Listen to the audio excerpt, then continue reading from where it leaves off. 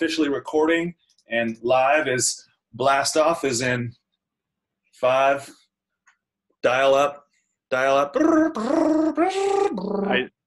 did just get 2 little pop-ups on my screen saying live, and I assume that's recording. It's live and recording. Mr. Addeson Moh, my brother from another. Well, thank you for joining me today on the Building Bellingham Pivot series. Where are you right now? What are you up to? I'm down in Camas, Washington, in my office, working today, but actually talking to you. So that's what I'm doing at the moment. Awesome. So obviously the banking and finance industry, the financial sector has not been affected, obviously, from an essential working standpoint. So you're still able to go to work. You're still keeping that whole thing chugging down there. But tell me a little bit more about yourself. You don't originally hail from Camas, Washington. You're from up in this area, right? Correct. So I consider myself to be from Bellingham, which might be controversial because I didn't actually move to Bellingham until high school, but Bellingham's home for me. So my family's still up there. I actually have family all across the West Coast, but Bellingham is home to me. And so I've been down here in Camas, which is close to Portland, Oregon, for about 6 years now. Yeah, 6 years.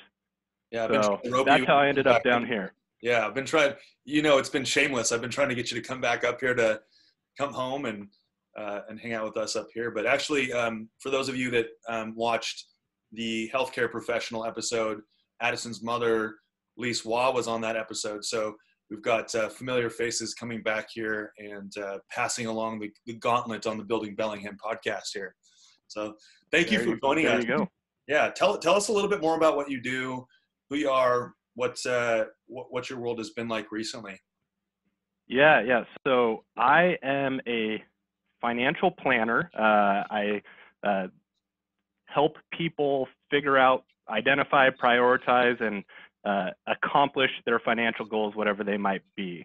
You had made a statement earlier that seems like my industry and banking and financial services is still chugging along.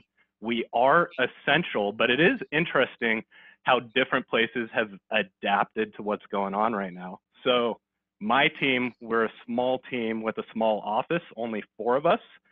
So we are still coming into our office, but kind of keeping our space. A lot of the industry has transitioned, I think, to working remote, but we all decided in our group that it probably makes the most sense for us to keep coming in. We're not as productive at home, and all of our meetings are virtual now, kind of like this, or on the phone, but we're still coming in, and it's been really nice having a sense of normalcy and routine built into everything going on. Still coming into the office, I think, is keeping me sane and helping keep my wife sane too. I can only imagine if we were both at home constantly, what that would be like. So it's been nice coming in. Yeah.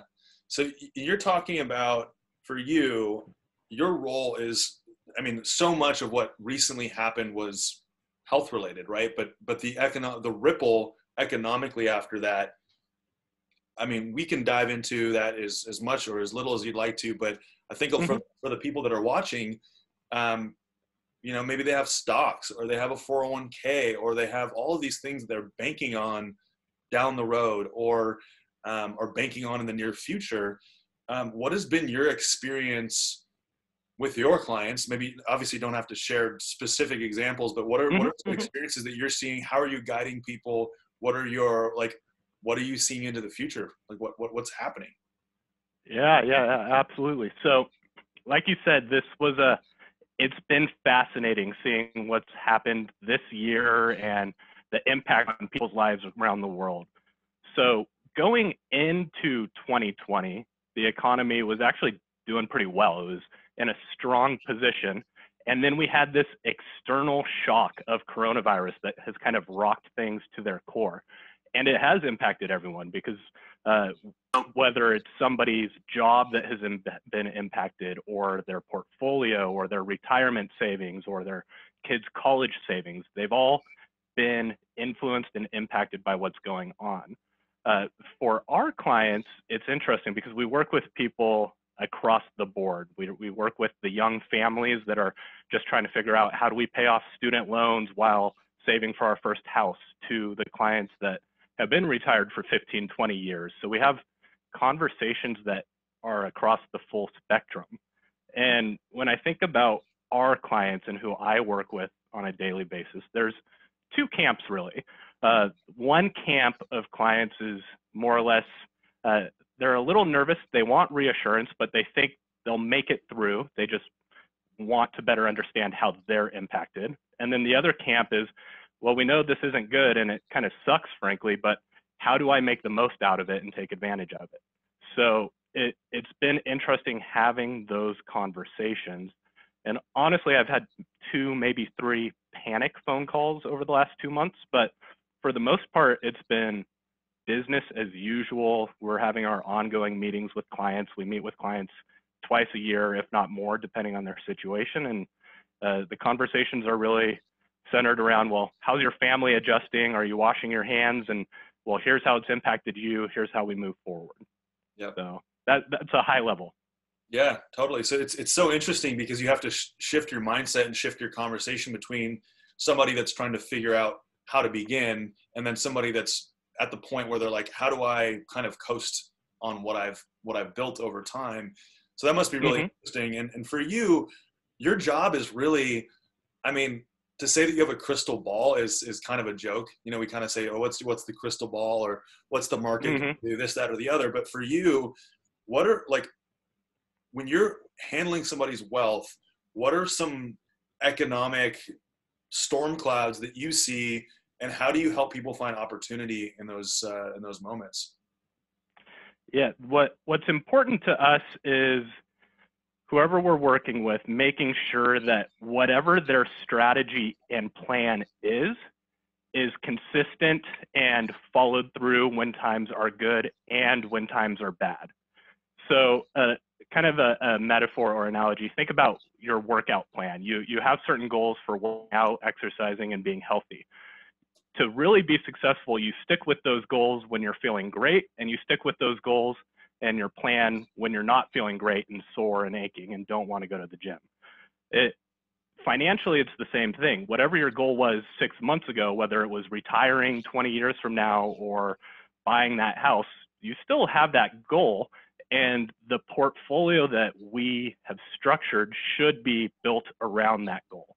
So if somebody needs money over the next few years, ideally it shouldn't have been impacted by any of this because it shouldn't have been invested in a way that was hurt. If it's money that's not needed for 20, 30 years from now, then great, this is almost a buying opportunity. So just stay the course and keep putting money in. You're right, there is no crystal ball. Different people might claim to know what's going to happen, but when we think about markets and their relationship with the economy, we have to remember that markets tend to be forward-looking. What I mean by that is this week, last week, and over the next few weeks, we'll be getting all sorts of economic data for the first quarter of the year. That's going to be pretty bad, but it's not going to be a surprise to anyone. Back in February and early March, when we started thinking, oh, we might be shutting things down, the markets already responded to that information and took the big hits. So when Procter & Gamble or whoever tells us they sold a record amount of toilet paper over the last 2 months, no one's going to be surprised by that because we've already known that was happening. When restaurants start telling us, oh, we lost a ton of business, no one's going to be surprised about that either. So what we want to do is make sure we're paying attention to things and making sure as soon as we start getting those glimmers of hope, that's when we think the markets will start to become more favorable and reverse and correct and recover. So bottom line, no one should be trying to time these things. They should just make sure that, again, whatever their strategy was 6 months ago, stick with it. Don't react. Yep. That's so key. Well, in any sort of investment, like building a business, investing in different types of maybe retirement accounts or stocks or whatever it is, what you're talking about is having that sense of like calmness and Mm-hmm. reading these signs, but then not reacting too quickly, because when you start reacting, you start kind of going down a spiral of reacting to what other people are doing, right? And what's happening, right? Versus being proactive or just being calm, right? Correct. Absolutely. And oftentimes when things like this happen where portfolios take a hit, people want to feel like they have a sense of control. And oftentimes that control results in them making a change that might not be a rational, thought out change. It might more be an emotional reaction that's based on feelings rather than logic and reasoning. And so it's important that if you are responding or making decisions, you're really confident you understand the why behind it rather than the gut reaction to it.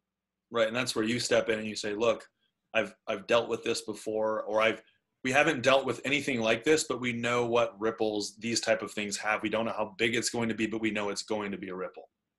You touched on an awesome key phrase there. There's never been anything like this. We've never had a coronavirus pandemic before. But every time there's a recession, every time there's a market drop, it's always different. It's never been the same thing twice. Now, the impacts and the symptoms and the repercussions might feel similar. The economy might slow down. People might, unfortunately, lose their jobs. But it's never the same cause twice.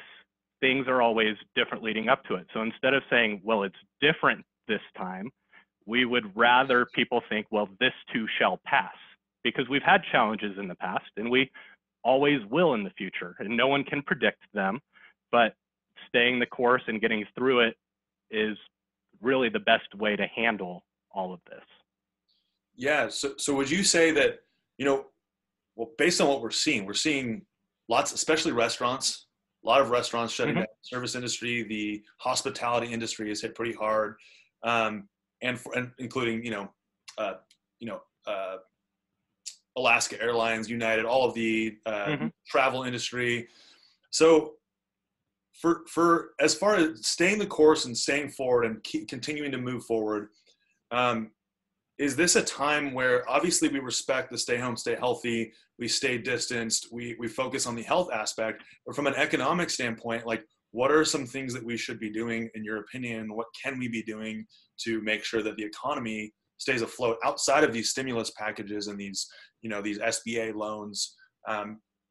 What's your recommendation?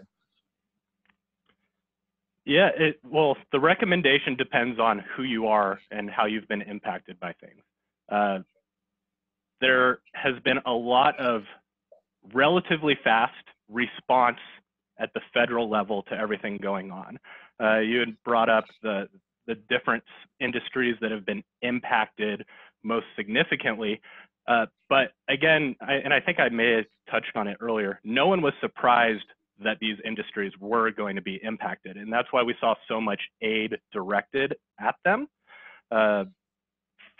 On an individual level, what you should be doing, again, if you're young and you're still working, keep saving, keep putting money into your 401k. If you're out of work because of everything going on, then make sure you're taking steps to take advantage or understand the resources available to you, whether it's unemployment or whether it's student loans being temporarily suspended or whatever other programs you might qualify for.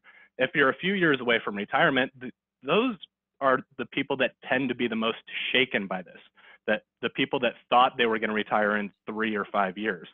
For you, you should be looking at, well, how was your portfolio impacted, and is it structured in a way that you are okay despite this? Do you have your portfolio built in a way where if you were retiring in 5 years, you still can do that because you had enough cash and bonds set aside, or was everything in stocks and did it take a big hit? If you're in that case, then take this time to reassess your plan and talk to your planner or your advisor to make sure it's set up properly so you can get through it. And if you've been retired for 5, 10, 15 years, I think you've probably seen enough of these cycles where we'll get through it. So just keep doing what you've been doing, and for everyone, keep washing your hands and keep social distancing. Those are the best things to do. Yeah, absolutely. That's great advice. So, and I love that, because you could easily say, well, this is what, there's a lot of people out there, and we know these people that teach courses, and they say, this is the square hole that everyone should fit into. And what you're saying is like, well, it all comes down to your situation. So if you have anybody out there that's telling you to do one thing fits all, one size fits all, that's not the solution. And, it's funny because I think you've probably heard this too. Hey, Addison, have you heard of the Acorns app? Man, I've been throwing money into that Acorns app. What is, I want this, and again, there's no crystal ball, but for people that are seeing this as an opportunity to buy stocks for companies that are hurting right now, what advice do you have for those people? Is this a huge economic opportunity is this a buy opportunity, or is that just what everybody's doing? Can you give us some more insight on that? I think a couple years down the road, we'll look back on this and say, oh, it probably was a good time to buy. What is tricky is people try to focus too much on what is the bottom. Is the bottom of the drop today? Is the bottom going to happen 3 months from now? Did the bottom happen 2 weeks ago, and did I miss it? And the flaw with thinking about that is it kind of ignores the real long-term trends and cycles. And what we do know, and no one knows what's going to come down the road. Past performance cannot predict future results, anything like that. But we know, and the famous quote is, time in the market beats timing the market. So if you have the money and you're wanting to buy something, do it today, because 30 years from now, it won't matter if you had bought it today or 2 weeks from now. You have to zoom out and look at the big picture and the big trends, and realize that timing doesn't really make sense. It's all about just sticking to it and be consistent. Absolutely. And that comes. You're right there. Yeah, go ahead. And I'd say there is no silver bullet. There is no one size fits all, like you said. It's about having the good habits and sticking with the good habits. Absolutely. And even the translation, I love that time in the market beats timing the market. I love that because, my dad told me, who is a real estate investor, he doesn't do as much stocks as he does real estate. And I said, Dad, before I got into real estate, I said, when's the best time to get into the real estate market? He's like, 30 years ago. And I was like, oh, dude, I don't want to hear that. But the truth is, time in the market is the key. And so for those of you that are watching this that are, should I buy stock? Well, do you have the money? Cash reserves are really important. Wouldn't you agree right now, even more so than having money in the stock market? Again, it depends on who you are. If you are retired and you're living off your portfolio, you need to have cash no matter what to cover the next year or 3 years of distributions. If you're taking money out on a monthly basis, I never want a client to be in a position where they realize, well, shoot, stock markets are down. I have to sell stocks to continue making my mortgage payment or to keep getting groceries. I want that cash already set aside. But if you're somebody that's not relying on the portfolio for anything, then at the moment, then the cash component isn't as important. But I think everyone should have that cash reserve buffer that will help cover expenses, worst case scenario. So I think I went a different direction than you brought up, but the cash bucket is important for everyone, but it's a different sized bucket depending on who you are. So what I'm hearing is the key, if you're in a situation where you're trying to assess, should I have more cash? Should I be saving more money? Should I put money on a credit card? Should I buy stocks? Whatever it is, that's a question that you should be consulting with a professional that can help guide you and based on your specific situation. Absolutely. Yeah. Addison, for you, I've heard a lot of people talk about, and I know that you run your personal budget pretty tight, but what is it like for somebody? What are some items that when people go through, or what, maybe give an example of your own personal financial situation where you saw these trends happening and you said, well, things are okay right now. I'm still essential. Here are some things that I can redline. Here are some kind of like in the middle items. How important is that staying lean mentality, whether you make $5,000 or $3,000 a month or $50,000 a month? How important is that constant awareness of your budget and your bottom line? It depends on how you manage your finances. There are some people that track everything to the penny, and there are some people that say, well, as long as my savings is happening, I can more or less continue to spend whatever else is left over, as long as I'm saving before I do that. And somewhat ironically, I'm a financial planner. I fall into that second camp where I make sure whenever I have money coming in, a chunk of that is set aside for the long-term goals and the more short-term goals, and then everything else, well, if we spend it or we save it, great, we'll do whatever happens. So however you best plan your finances on an ongoing basis, just continue sticking with it. What has been interesting, seeing the big changes from coronavirus, is I know that like everyone out there, we're not spending money eating out or going to bars or traveling right now. So in theory, a lot of people, if you're still working, should have a lot of extra room to save at the moment. And everyone, again, is in a different position, but that's just been an interesting observation for me personally, that we're saving a lot of money by not eating out, but we're still eating really well. We're just cooking at home more, you know? Yeah, absolutely. More time at home. And granted, there are amazing services. Like you just told me about a spot. Is it down in Vancouver that's doing mobile beer delivery? Yeah. Just one of the breweries we frequent. We actually had our rehearsal dinner there before our wedding. They just posted on Facebook they're doing ice cream truck style beer deliveries where they're driving through the neighborhoods to sell cans, it looks like. So that's interesting. Pretty cool. It really, really hits home and brings tears to my eyes. Maybe this is the pivot point that we needed for, margarita deliveries and beer trucks going around the neighborhood. But yeah, we'll see what the long-term impacts and changes are to society as a result. Yeah, hopefully not more alcoholism. But I did want to dive into, because for those watching, Addeson he is our financial planner for me and my wife, and one of the pieces that he had reached out to me about was the SBA loans, disaster relief loans, and the PPP loans. Addeson, can you, for the business owners that are out there watching this and the people that haven't taken advantage of those, can you explain a little bit more about those programs and when they're the right fit and how to, like, what to do, what they're for, really? Yeah. So the PPP, the Paycheck Protection Program, actually, that's been a fascinating thing to watch, because late in March, the CARES Act was passed, the last week of March. And Congress more or less said the SBA has to start taking applications within a week, banks had to take applications within a week. But then the rules for the loans didn't have to be finalized by the SBA until 2 weeks.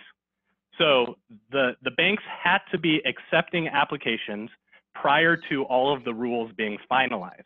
That was on the PPP. Initially, there was a chunk of money set aside by Congress for businesses and employers that needed help paying their employees. It was a set amount of funds that has already been depleted.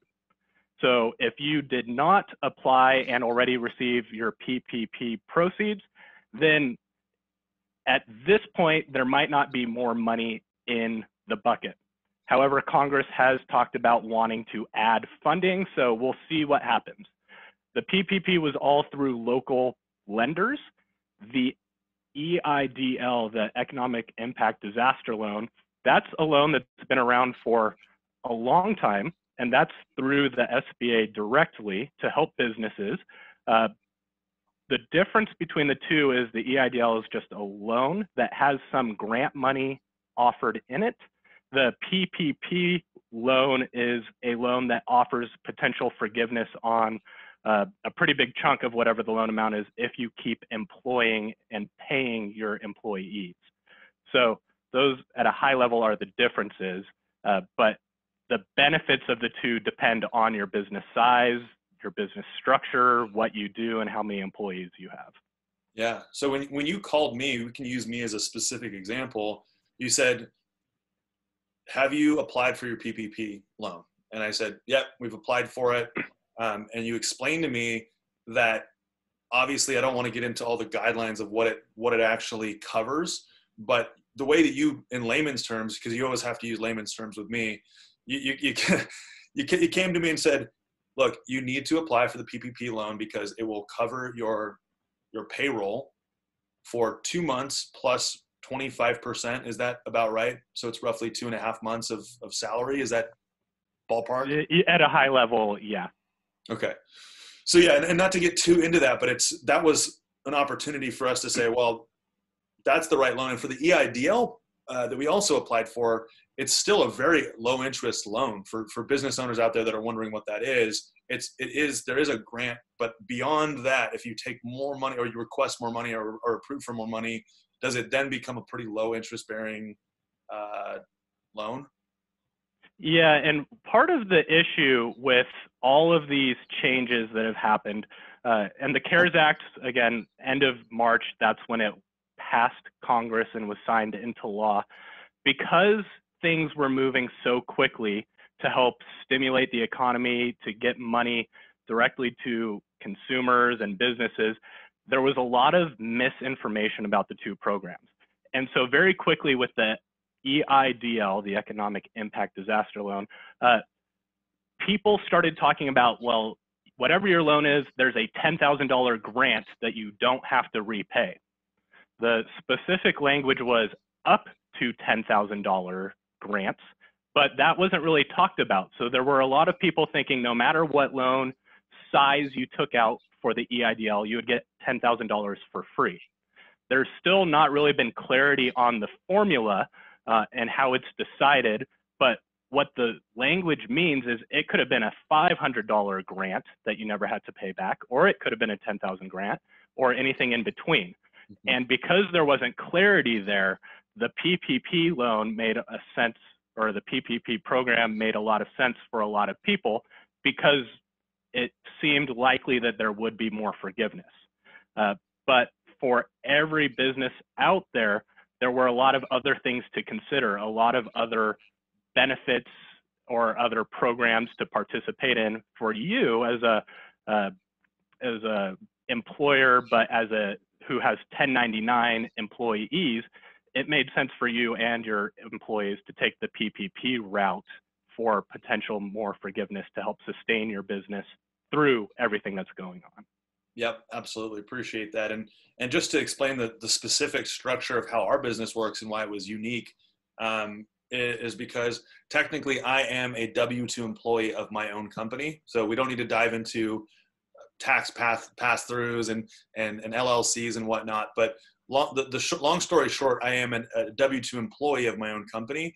But that being said, our admin staff are all 1099 contractors. So they actually have to apply on their own behalf as a contractor for the PPP loan. Is that correct? That is correct. And with all of this, it's another perfect example of there's no one size fits all. And in your case, that made sense to pursue. For other businesses, it may have or it may not have, depending on their specific dynamics.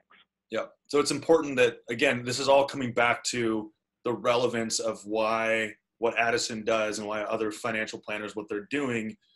I think there's a lot of fog. People don't necessarily understand what you do, but when you break it down, it's a consultant to help take every size and fitting it in the right hole, right? So I would agree with that. Yeah. Well, I'm glad because I think that's what you do. But yeah, actually we had so Max Alt just commented here, had a question, and if you don't mind, I'm going to share a live comment or a live question. Oh, all right. He's asking, should we be consolidating some retirement accounts into bond funds given interest rates and the Fed announcement around massive bond purchases? It's a very technical question that I would say still comes back to who you are and it depends on your retirement plan and what specific bond funds they offer within the plan. What's interesting is with all of the headlines about interest rates being extremely low, why would you ever hold bonds? And looking at the last, well, this year so far, it was a perfect example of why bonds do make sense. Bonds provide stability and act as a buffer for a portfolio. When we think about, at a very high level, investments, you have stocks, which is ownership in companies, and you have bonds, which are loans to businesses and governments. So at a very high level, when we think about cash, cash is very stable and it doesn't grow. We have bonds that are relatively stable. They go up and down a little bit. And then we have stocks that go up and down a lot over time. We know that stocks provide the most long-term growth potential, but the greatest risk generally. And that's all from historic data. Bonds offer more stability because you're not taking the ownership risk. You are, again, loaning money to governments or companies. So with interest rates being very low, what that means is if I'm an investor and I have bonds in my portfolio, I'm going to continue receiving interest payments from that company and then my money back that I initially loaned at some point in the future. As interest rates have gone down, the direct income from bonds projecting forward in theory have also gone down. So the earning potential, if you were to get a bond today and hold it until it matures in the future, is much lower than a bond from the 80s when interest rates were at record highs. So the general thought is, why would you own a bond? And the answer is because they're safer than stocks. And if we look at year to date, the S&P 500, the broader stock market, at its low point was down maybe, call it 28% this year, down 28 something. Long-term treasuries, so US government bonds, the safest bond out there, they were up 20% in value. Because every time things get rocky, people sell their stocks and either keep it in cash or buy bonds with it. And that's where, if we're thinking about your retirement portfolio, you do want to have some bonds. You do want to make sure that you have that buffer, because it's not all about the future interest income from bonds. It's about that stability factor and safety when times get tough. Some 401ks offer a ton of bond options. Some 401ks offer very generic bond options that more or less look at the entire bond market. So for Max's question, it really comes down to what his plan offers. And that's one of those questions that depends on your situation. So are you advising Max to contact you directly? I'm advising Max to talk to his advisor and make sure that whatever he is invested in still makes sense. Awesome. Yeah, thanks for sharing. And Yeah. let's talk a little bit more about the real estate market. And I know that that's kind of my world, but also I know that that's heavily tied to what you do. Tell me a little. What's that? Yeah, I said uh-huh. Oh, sure. I was just responding to you, active listening. Active listening. Teach me active listening. But yeah, so with clients that are, feeling unstable about the real estate market and about how it's going to be impacted financially as a result or a byproduct of what's going on in the stock world. What are your thoughts on the real estate market, and is it volatile right now? Is it a perfect storm with low interest rates and low inventory? What do you think? Very good question, and very much your wheelhouse question. I guess it depends on real estate. That from working with our clients, I know that there are those that have had a lot of success with real estate, and they think, why would I ever do anything but real estate? And there are those that have had tenant issues or whatever other repair problems and never would touch real estate again. Rarely do I see people in the middle where they're like, oh, I like real estate and I think I'll go and do some more. As far as what we're seeing for real estate, that it's a very specific question tied to where you are, the region you are, and is it a house that you plan on living in, or is it a house that you view, or a property you view as an investment? And those would really drive our views on things. I think one of your points was, well, interest rates are super low, so it's probably from a mortgage and financing world view a good time to buy. But I have no way of knowing what will happen with the real estate market, and I don't think anyone really knows. But you might have a different view on that.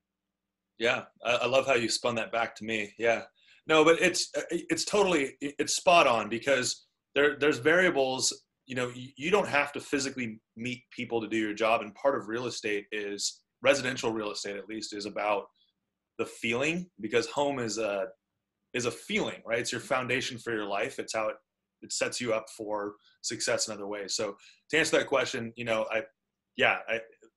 it totally is location based. Nobody knows what the future is like. All we know is what we can analyze today, and every day is day by day, really, where rules are changed. At first we weren't essential, now we are essential. So it just really comes down to what your needs are. Again, the same thing you keep saying, it depends on that specific person's needs. It depends on that specific market they want to be in. It depends on so many different factors. So, but we do know right now, low interest rates, low inventory, actually lower inventory than we've seen historically. It's been at 3 months in Bellingham specifically. 3 months inventory, meaning if no other homes came on the market, everything sold. It would take about 3 months based on the days on market. And now it's at 2.4. So lower inventory, which means good time to sell, potentially. So yeah, no.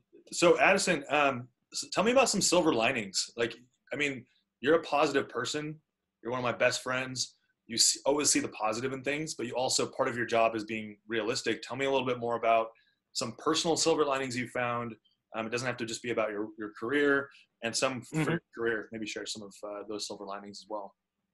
Yeah, definitely. Personal side, for the last 2 months, life has seen some very interesting changes that I think a lot of people will agree with have impacted them dramatically. But for me, coming into the office does, again, provide a sense of normalcy and routine, which has been really nice. What I've really enjoyed seeing, not that things are good, not that I'm happy with the current coronavirus situation and shelter in place and anything like that, but where we live, the sense of community has definitely seemed a lot stronger recently.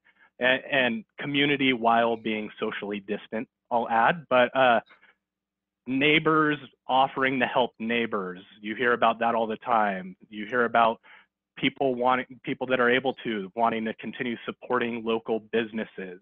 It's been really cool seeing how people, again, have come together over the last month or so and come up with creative ways to make sure everyone's doing okay.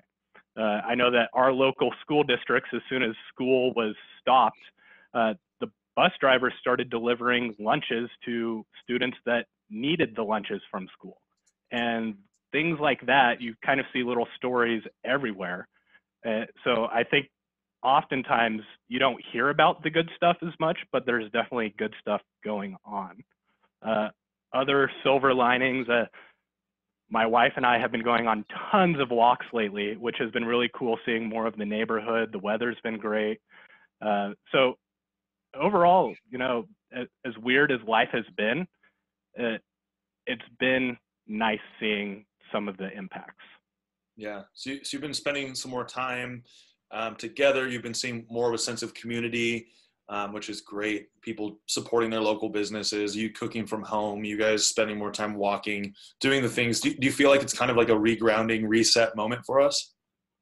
Absolutely. It almost makes it seem like when everyone gets caught up in life, in the whirlwind of being busy, of working or going to school, oftentimes I think a lot of the important stuff hits the sidelines, if you will, and it's been a really good way to really reconnect with, I think, each other, but also the things that we enjoy doing and prioritize them more.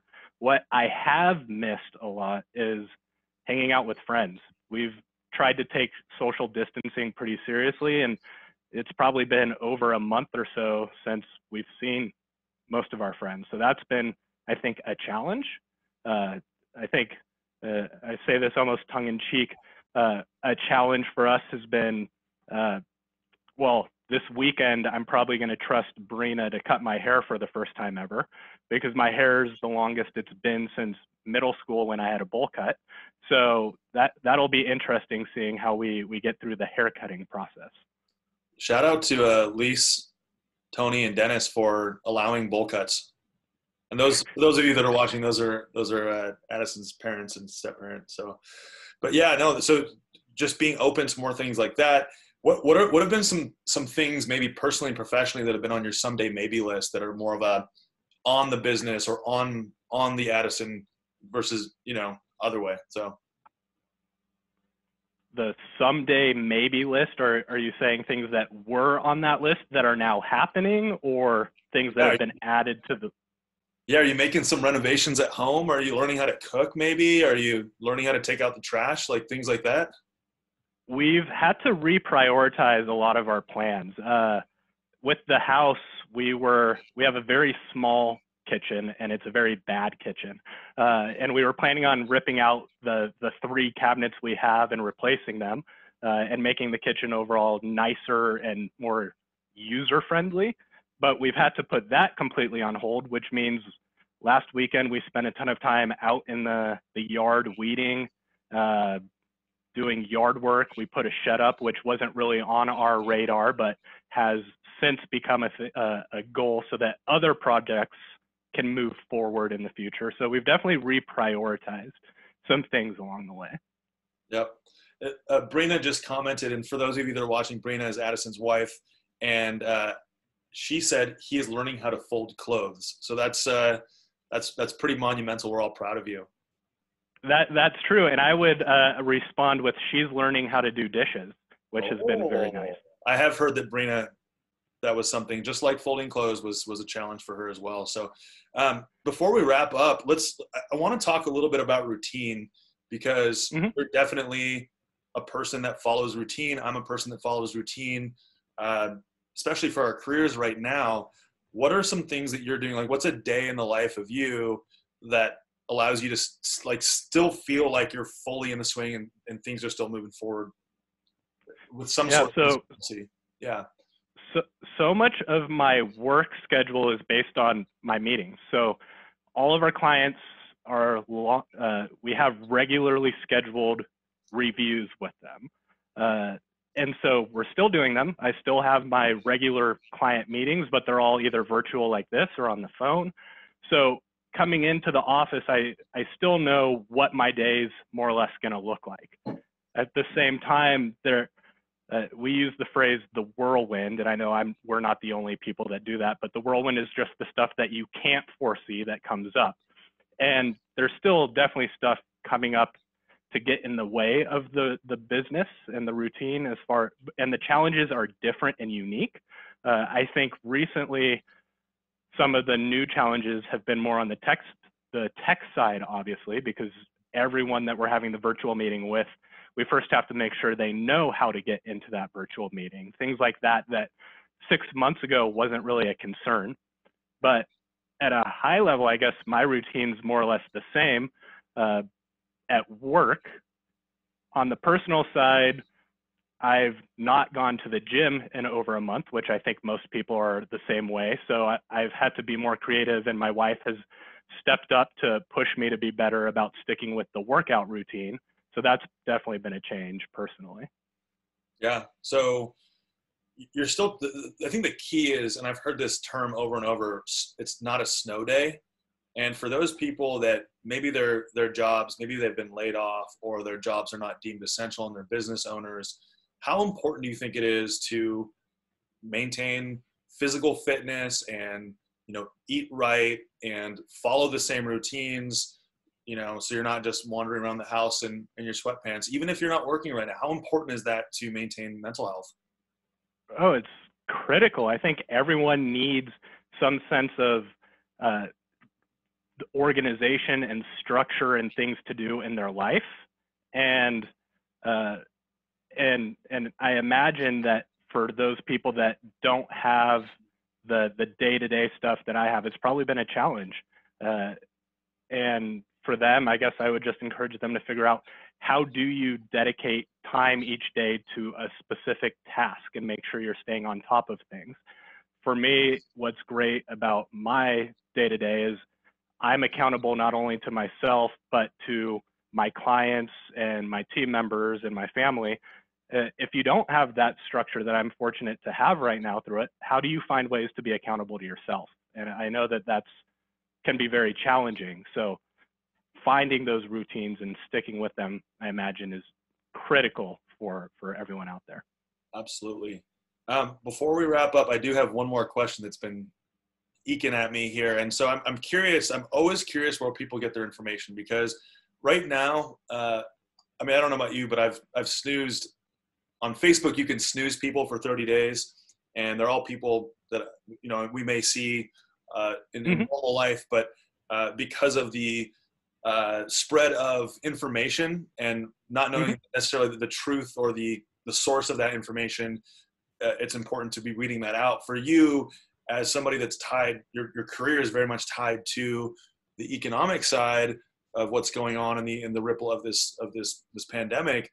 Where do you get your information? Where do you get your news? Like, what sources have you turned off? What have you turned on? Things like that. Yeah, so I would say very little of my news information comes from social media. As far as the economy and markets and business, I tune in regularly to a number of strategists and economists on a weekly basis, to just phone calls they put out. I listen to NPR NewsHour multiple times a day. On the coronavirus stuff, my wife is a medical professional, so she hears about stuff in articles, her involvement with the county health department. So a lot of information comes from her and the reporting she hears about. So most of it is, I guess, the routine sources that I would get information from before everything went on. I don't know if that helps a ton, but I try to get as unbiased and direct info as possible. Yep. That's key. And not that many people aren't doing that, but I think there is so much fear mongering that's happening on social media, and a lot of it's speculative. And especially with something like this, I mean, it's okay to have opinions, but I think it's very important. Maybe you'll agree with me that it's so important that we're getting our information from a place that is reputable. And if that means turning off social media, this could be a great opportunity for us to turn it off. What I would say is, no one gets clicks or sells newspapers by saying everything's okay. So I think your point, the fear mongering, the excitement, and all sorts of the more dramatic things sound, the more sensationalized I'd say it is. And I try to avoid that, but I know that I have my own biases, and sometimes everyone does. And so sometimes it's hard to turn those things off. Yep. Be kind, be supportive, get your news from a good place, take it as it is. And for you, what kind of advice do you have for kind of your everyday person that's, making money? Everybody has to make money to live, right? And what's kind of some general advice going forward as we wrap up here for people that are scared? Remember that this will pass and we'll get through it. Not that it'll be easy, but come up with a way to systematize and make a habit out of whatever the steps are that will get you to your goals. If you want to retire someday, then make sure the automatic savings are happening through whatever your retirement plan is at work, or set up automatic transfers from your bank. If you're somebody that doesn't really know what your goals are, then spend some time to think about what you want to achieve, what you want to accomplish, and write them down. And then talk to somebody to figure out, how do you accomplish those? So by staying, I guess, level-headed and rational, and think about what you can be doing to be in a better position down the road. Those would be the things I would try to encourage people to do. Awesome. And stop buying toilet paper. Yeah. Fortunately, Brina and I had a Costco pack of toilet paper going into all of this, so I guess you could call us preppers since we were ready for it, but we did have to get paper towels the other day, so we were lucky it was in stock. Yeah. Well, it's interesting because people were stocking up as if there was going to never be toilet paper ever again, when in reality, one of those Costco packs, kind of crazy. If you did the math on it, how many poops you'd have to take a day for that to make sense? I was on a call, it was fascinating, talking about how the demand for it has been fascinating, I think, as everyone knows, but the supply chain was never impacted. There was never a shortage, and commercial supplies of toilet paper, there are huge surpluses right now. When you think about like the toilet paper roll you have at home versus the one at the office, the big commercial roll, there's tons of that because no one's going to the restaurants or the office and using it. And so suppliers have way too much inventory of that, and they're still making regular toilet paper, but people are just buying it all up. People want that 3-ply Charmin aloe vera toilet paper. So, but thank you for the economic lesson on toilet paper and the current surplus of commercial toilet paper. Addeson, my brother from another mother, thank you so much for joining me on the Building Bellingham series. I learned a lot from you today. I'm sure everybody else did. Thanks for tuning in, everybody. And we are out. Thanks for having me. Take care.